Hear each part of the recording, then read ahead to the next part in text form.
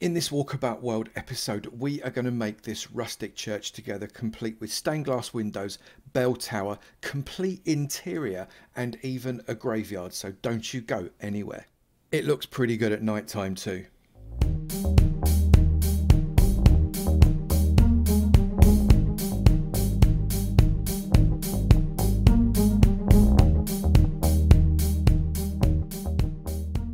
Good morning, good afternoon, good evening, and good night, and welcome to another episode from me, Avomance, in my Walkabout World Series. That way is episode 1, which was the little wooden rustic cottage. Here is episode 2, the wooden base that we did last week. I really like the way this came out, and that was a really good example of something that I thought was going to completely fluff up. Fortunately, I think it didn't. Now, we have got to come all the way around. You'll notice this is a walkabout world. I thought, you know, if it's a walkabout world, I need to make it look nice. So I've put trees and all sorts of wildflowers and that kind of thing outside the fences. I just thought it would be lovely. So we're going to go towards episode 3 now. And episode 3 is down at the end of this road. What's going to be there? Unsurprisingly, there's a whole lot of nothing, look, because we've not built it yet. But now we're going to crack on. I thought it would be good to do the thing that I was originally going to do in episode 1. So we are going to build a church on this plot. I have got some really great ideas from you guys and I'm listing them all down. I'm going to be doing this forever with the amount of ideas you've come up with. I'm really, really grateful. If you've got an idea for a Walkabout World subject, put it downstairs in the comments. Hashtag Walkabout, what do you think we ought to be building? Let's crack on with this one. Like all these walkabout builds, we're going to totally freestyle it, but I think I'm probably going to be using a palette that's relatively stony. This is, after all, a church, but we're going to bring in some wood just to lift it up. Obviously, we need a little bit of stained glass and some other bits and pieces as well. Now, as always, this is going to be freestyle, but I've got a picture in my head that I want to try and transform into this canvas. So what I'm going to do is I'm going to lay out a template using these spruce logs. Now, the difference is these logs are going to be inside the walls, not outside the walls. This guy is going to be quite stony. So as a result, outside, we're not going to have too much wood. It's going to be, relatively speaking, quite kind of grey looking, and we'll jazz it up in some way. So I want this to be one of the kind of outcrops on the side. So I think I need 1, 2, 3, 4, 5, 6 gap in the middle. 1, 2, 3, 4, 5, 6, and that there.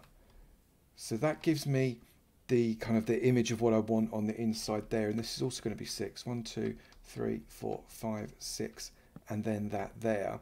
And unsurprisingly, we're going to turn that into a square. And then along this side, I think I want a much larger length. So 1, 2, 3, 4, 5, 6, 7, 8, 9, 10, 12, 13, 14, 15. Now in my head, I've already worked out that because of the shapes I want to put in the middle, I need that to be 15. I need 3 times 5. Easy maths. And I'm just going to carry on doing this. And then what I'm going to do inside here, I'm going to get some, I fancy some stripped birch. Now, I don't often use stripped birch, but I got a feeling this might actually work quite well in this particular build because we're going to have some fairly dark things going on inside and the birch is going to offset that really, really nicely. So let me just get this sorted out and we'll crack on.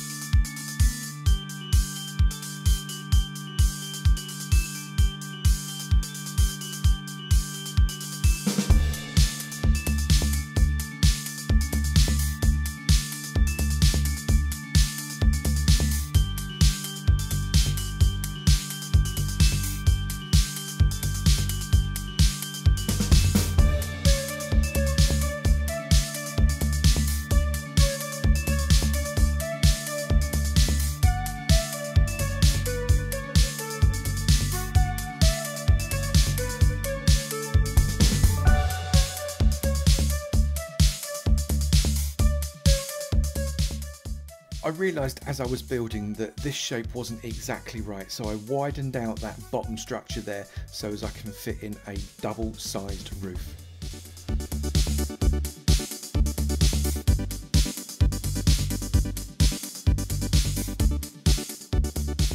Okay, one really nice sized platform there, and I think we could do something fairly special with this with a bit of luck. So I'm going to do it a little bit unusually. I'm going to start to lay out the inside first here, and then we're going to go on to the outside afterwards. So what I'm going to do is if I put in a row of these steps, I then need to come in there, there, and there, which means that, that, that, that. Oh, there's loads.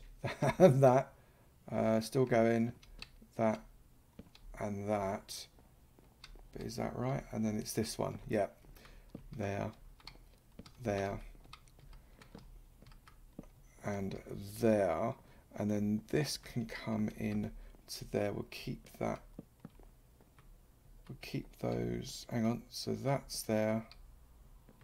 So we've got the row of 2 in the middle there sorted. Okay, so I'm going to carry on doing those, and we're also going to pop these posts up. Just one more at the moment, because I'm going to kind of build it up from the bottom up, I think, in this instance, and I need a little bit of height on these posts. Now you'll notice obviously this post is slightly in. That's not unusual in a church, so I'm quite happy for that to remain exactly that way. Bring these 2 up as well, and then we're also going to bring in the wall one more high all the way around before we start to do some detail on it. I've got some really interesting thoughts as to how we're going to detail up this wall, so that'll go like that. And then we're also going to raise this area up by 1 block, and this will act kind of as the, you know, the bit that everybody goes up and looks at. That's always raised a little bit, and I think what we'll do is we'll knock those 2 bits out and create a bit of a step up there. Right, so let's get this bit built up, and then what I'm going to do is I'm going to do this level up probably 1 more, which means that we need to pop that there, gap of 3, and that there, 1 2 1 2 3 there, 1 2 3, and that there. Does that work? Yes, it does. And then that 1 2 3, and that there. So that's kind of shape that we're going to be going with these. If I bring this around and across there, that ought to be like that. That should be right. So we've got a gap of 4 there, which utterly throws me. So we'll make that a gap of 2. I think I know what I'm doing. Let's see. I placed in all the pews using those dark oak steps, and then using dark oak trapdoors on the ends. That actually makes for a really effective terminal for those seats. It encloses them up. I then built up the walls so as I could start to visualise where I was going to put the windows.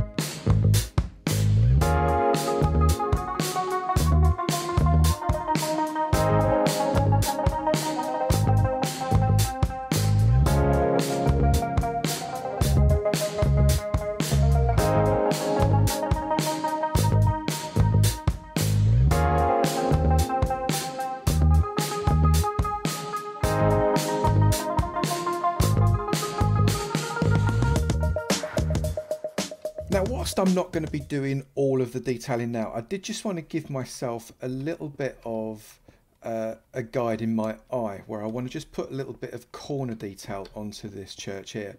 So, and what I want to do is I want to basically see if I can't create kind of that, see that stepping effect. And what this will also do is it will give me a feel for how high I want these walls to be. So if I do that on that corner there, also going to do it on this corner down here. In fact, I'm going to do it on every single corner that comes out in this way, I think, because I think it will just add for a nice little effect. You can see what I'm trying to achieve there. We are also going to be texturing up the rest of the wall. So for example, let's stick a little bit of stone in like that. So you can see the standard texturing that I like to do. But what I won't be doing is putting any of these stone bricks into the rest of the wall, because I don't want to, I don't know, contaminate. Is that the right word? I don't know if contaminate is the right word. But I don't want to contaminate the rest of the wall with this feeling. I want it to be quite obvious and standy outy. What I also want to do is I want to start to guide my own eye with these windows, and I'm going to put, I know it properly slaps you in this face, doesn't it? This lime green, it's like, oh my goodness, that is lime green glass, but it really works. I really like it, and I'm hoping that what I've got in my head is going to work as well. I should probably try it, but I think it should be okay. So if I pop this all the way around like this, this is different, but we're still going to put 2 in. This is 3, isn't it? Yes, it is. Thank goodness for that. Otherwise, I'd got it wrong. Get that in like that. In there. And we are there. That's beautiful. Right, then what we're going to do is I'm going to create 2 different types of plinths here. One of them is going to be the font. The font being the water bath that is used to be able to christen babies and, I don't know, have a bath whilst no one's looking, I suppose. And just need a little bit of water for that. Got used all the green that I need, and pop that like that. So we've got the font there. You can see that's some nice movement. And this fella is going to be more of a, not a statue per se, but we're going to build this up to turn it into something a little bit more impressive than a water font, I think. And we're also going to bring these out a little bit further, so we can bring these here and here, here, oh, and here, and they can come out one more, and then we're going to come out just one more row like that, and I think that is plenty close enough. Now what I need to do is I need to decide how high are we going to take these, and I reckon if I take this,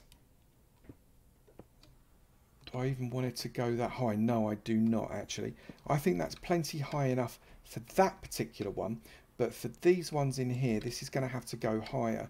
So I'm going to have to experiment around with this, because in my mind's eye, I've still not got it quite right, but I think this is the perfect height for the rest of the beams. So let's build all of these up, and then I'll build up the windows, and we'll go from there.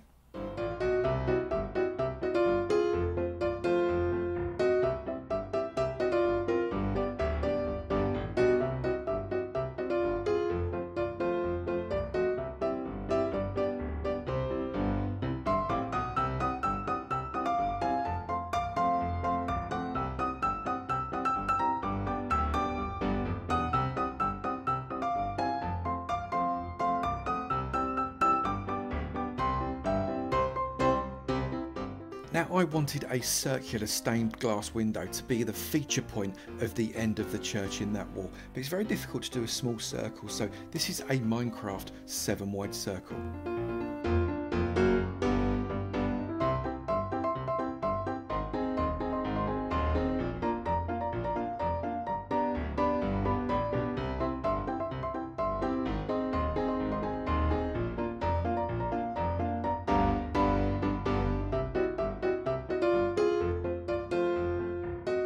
So we're kind of tall enough for the first stage, I think, which means I need to start to put a roof on. And I'm trying to decide what exactly do I want to make this roof out of, because we've got a couple of choices, and I'm kind of debating between doing some spruce edging and some stone edging. I think spruce is just about going to win out on this one, so let's just pop that there. We'll get some spruce edge. Now this is going to come here, I think. Is that about right? Let me just work this out, hang on, because this is obviously, yeah, so that is where it's going to go, and we're going to try and create a roof that goes in first, on at least this stage, goes in a bit first and then goes up a little bit more. So that's going to be like that, and then that's going to start to come in there like that, I think. So how many steps have I got there? I've got 1, 2, 3, and then we start to come in. Well, let's give that a go on the other side, see if that works, and then we'll join it up. And once we've joined it up, we'll go forward and do the rest of the stairs as well. So that is there like that, that is there like that. Pick that up, that like that. That comes there. That comes there. Right, so how far apart are we? I don't want to shoot up too quickly because that won't quite work. So I'm going to come in again one. There and there. And then this will be the last high jump off. That'll go there. That'll go like that. That like that. That like that. Okay, so there we go. We've got the front of the church, which is going to go there like that. And then this side is going to go a little bit steeper. So that can go there like that. And up. And down. And then up. And then we'll put those. So we've kind of gone up, if you look, one early. So like that, like that, like that, like that. Is this going to look too roller coastery? I've got a feeling it might actually. Let's just look at that. That's going to go, oh no, we might get away with it. Might be all right. So let's try that there, there, and then another one, and another one, and that up like that. We're still not in the middle yet. We're sort of that. I think we're going to need to break this out. I think this isn't going to work like that. That's going to have to come there. I think it's the only way we can do it. We're going to have to do it in a more traditional shape. Otherwise it's going to look a little bit weird. That there, that there, that there. Okay, so we're going to finish this roof off in that direction. We're going to do the same here to have this edge off here. Like that on that side. And then what we're going to do is we're going to go for some acacia. And I thought I'd just try this because it'd look a little bit different to what we would normally do, but also it offsets really beautifully against the stone. If you look there, look, that offsets really well against the stone. So I'm going to do the roof in an acacia wood, and off the back of that we'll rough it up and we'll put some like acacia blocks in there and things like that, just to make it look like it's a little bit more rustic.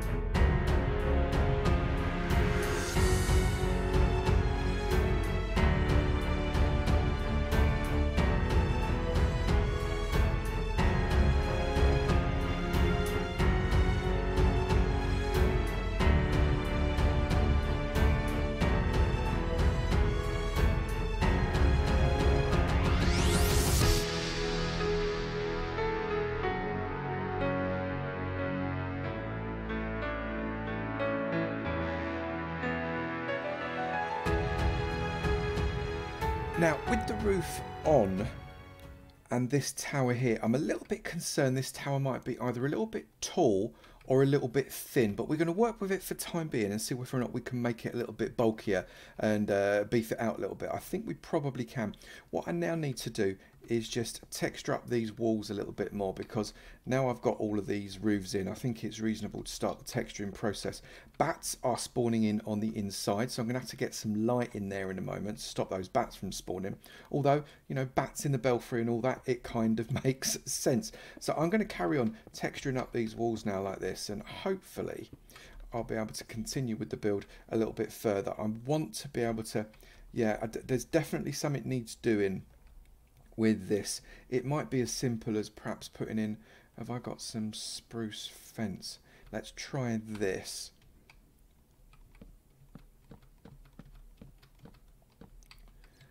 That might thicken up the outside a little bit. So if I look at it from a distance, it starts to bulk it. It might work. It might work. I'm going to have to experiment a little bit and see whether or not I can't make that work. Let's crack on.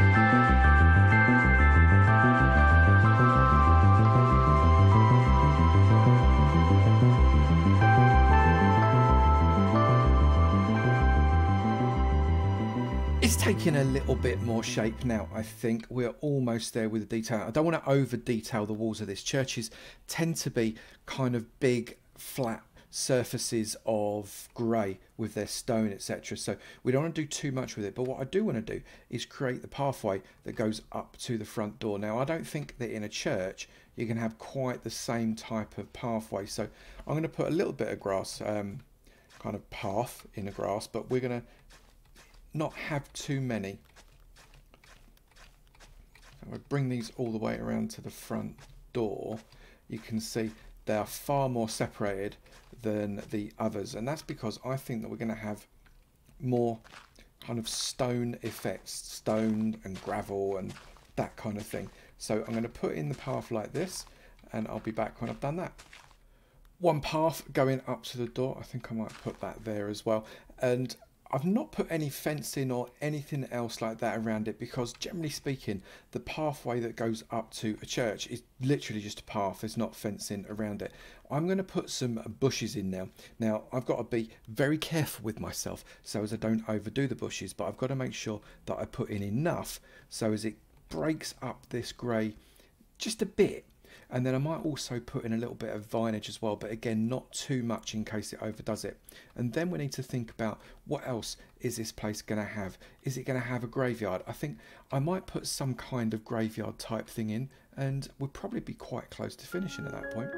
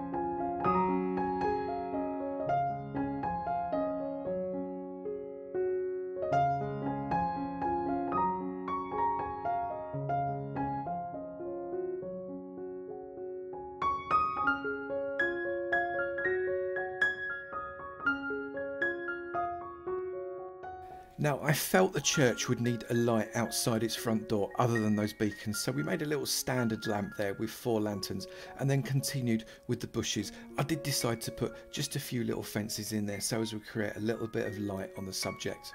I then carried on the bushes and the path going all the way around the church.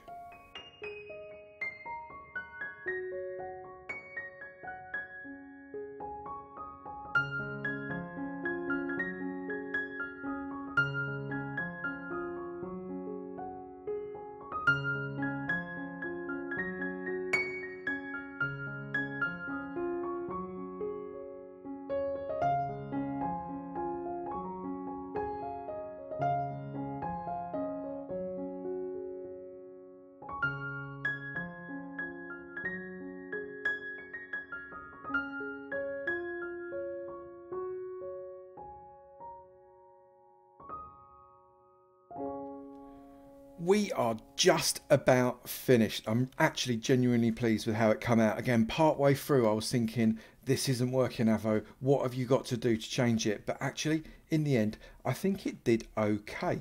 So we've got obviously the stained glass windows, which is meant to be the ground, the sky and the sun. So this is the church of the rising sun. So we've got our graveyard here. Looks like someone's escaped, which is amazing. Come and have a look. There is a world download, as always, in the description. Please do download the world and let me know what you think. You can see there is a pretty reasonable amount of detail, but not too much on those walls. We decided to go with a bigger bell rather than smaller bells up in that clock tower, because the bell tower itself just needed something more. It was too wide and open. And we've got not too many bushes, but just enough to give a little bit of grounds. Inside, however, we've got a different feel. Inside turned out to be pretty grand, and I'm really very pleased with it. So we've got pictures on the wall, all the pews facing in the right direction to the end where the vicar will be giving his sermon. We've got these redstone powered lights here, which are powered inside by levers. I just pop them, but they work as a really nice attractive stained glass style window. Up there you can see the underside of the bell. The big altar there with the fire going on makes it ever so slightly gothic with the font on that side. And at night time, that bell tower really pops with the lights from inside the roof and going up the tower as well. Then we've got the lights going all the way around the pathways that marry up really beautifully with the darkness of that graveyard. If you've got any ideas for what you would like to see in one of these walkabout worlds, then put down in the comments below #walkabout and give me the idea that you think you'd like to see. Relatively small builds, not like a city or something like that, but anything around about a chunk or so would work. If you have enjoyed this video, please do remember to slap that like button. It'd be great to know you're enjoying it, and I will keep on making them. Also, if you've not done it already, please do hit that subscribe button. It'd be great to see you in my sub club, and I look forward to seeing you in another video. You take it easy now. Bye.